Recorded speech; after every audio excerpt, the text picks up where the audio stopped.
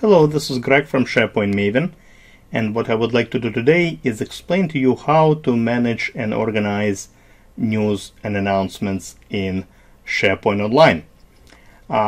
What I'm going to show you today is how to manage news using the modern pages, and that's what you should be using really if you are in SharePoint Online.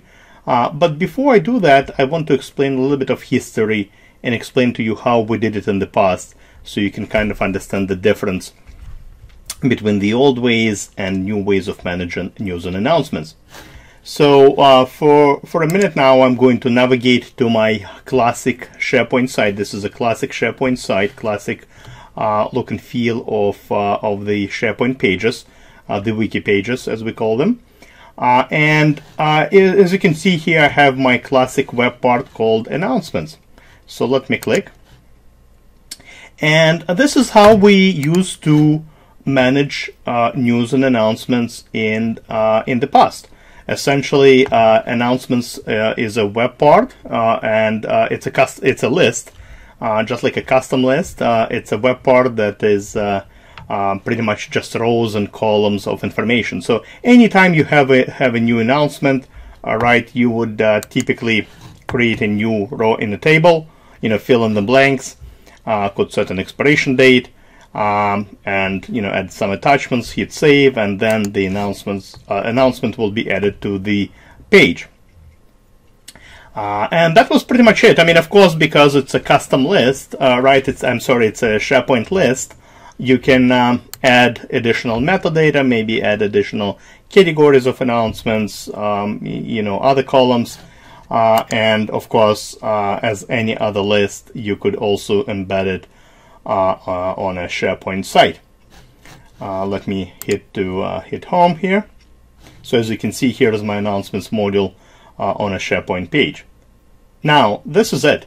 All right, this is pretty much how we managed announcements, news and announcements in the past. There was not too much to it. And I think you will agree with me, it was pretty basic and kind of boring.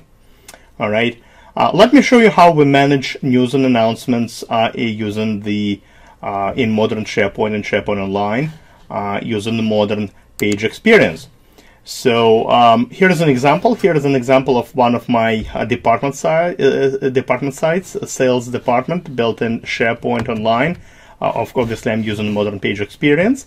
And as you can see here, this is how news are managed in a modern SharePoint. Let me click.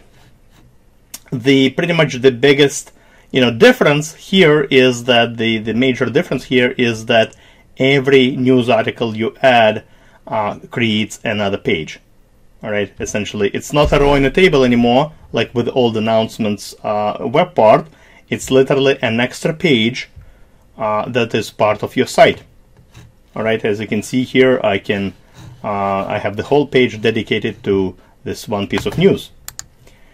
Now, news and the way it works, I mean, essentially, there is a new web part that you should use. It's called News, and usually it's added to all the sites that you would create, whether it's a communication site or an Office 365 group team sites. It's usually part of the template, so it's usually there by default. In case if you don't have it, it's very easy to add one. Let me show you. You just edit the page and hit the little plus icon, and if you scroll down, the web part you want to use is this one called News. All right, I already have it added, so I'm not going to add it again, but just to show you in case if you need to add it to your page again. Okay, now let me show you a couple of cool things about this web part. So first of all, to add news, you click the add button, and you have two choices: news post and news link. What is the difference? Let me start with the news link because that's the easiest. If you want to, you have a resource somewhere on the web, maybe it's an article from one of the media sources that you found on the web, or just some URL that you have, you would want to add a news link, and all it is, it just literally asks you to add a link to a website. It could be, of course, an external website, any media source, anything that you have on the web. You just literally paste it in, and it will add this feed, this article into your news feed. All right, that's in case if you would just want to reference an existing article. In case if you have some own news you want to share, you want to you want to type up some of your exciting news and announcements, you would choose news post. And look at this. As I mentioned previously, it creates a whole separate page. As you can see, a whole separate page dedicated to just one piece of news. So you give it a title. All right. And of course, because we have a page, we have all the elements, all the editing privileges that you have on a regular page.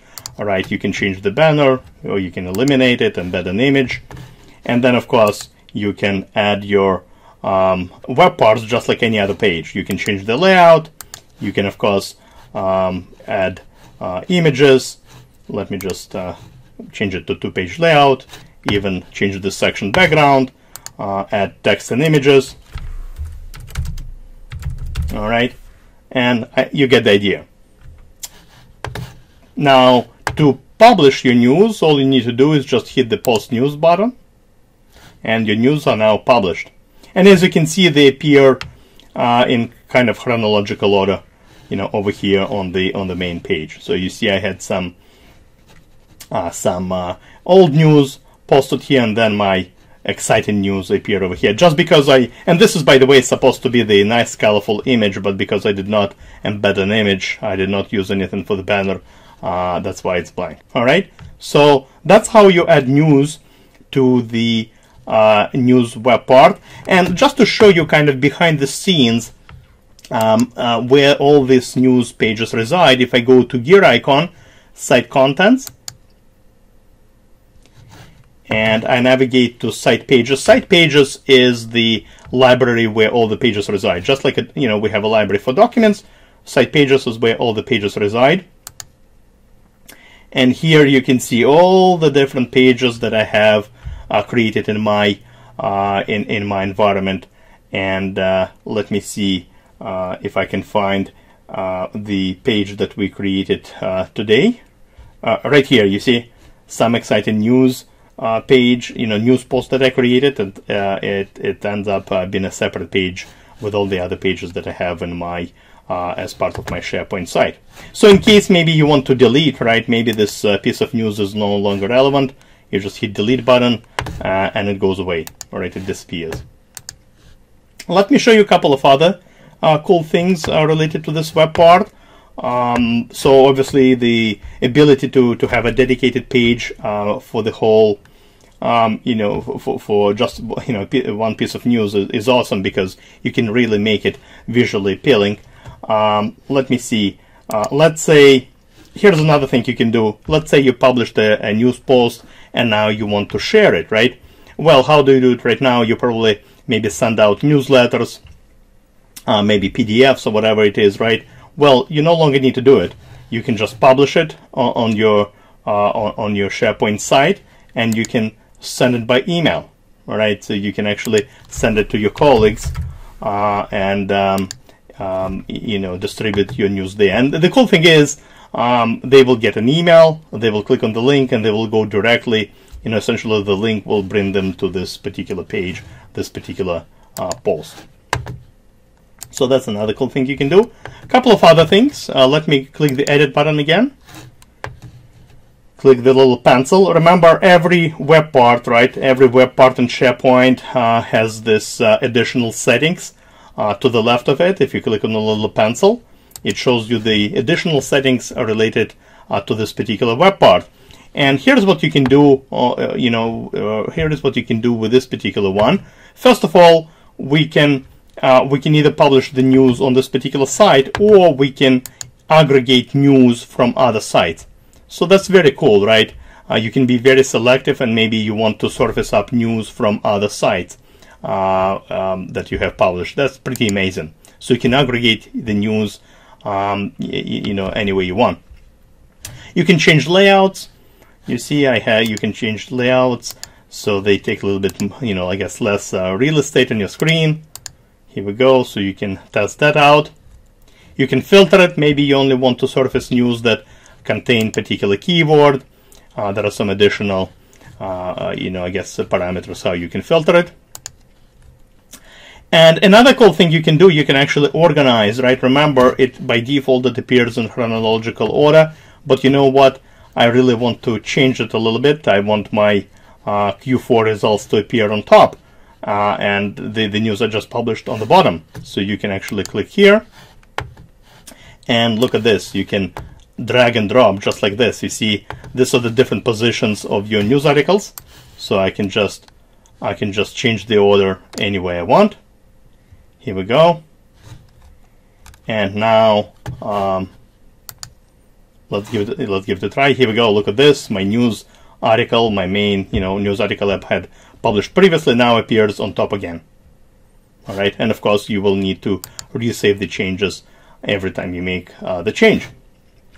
One last thing I want to show you applies to hub sites. If you're using hub sites, right, and I actually have written a blog post on this and published a video on what hub sites are. But in case if you're using hub sites, I'll show you another cool thing that you have related to the news module.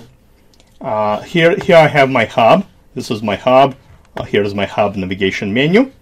But that's not what we're after here today. I have my company news, essentially the news web part, appearing over here again. And if I click the edit button and the little pencil on the left, look at this. I have an additional option where I can aggregate news from all the sites in my hub.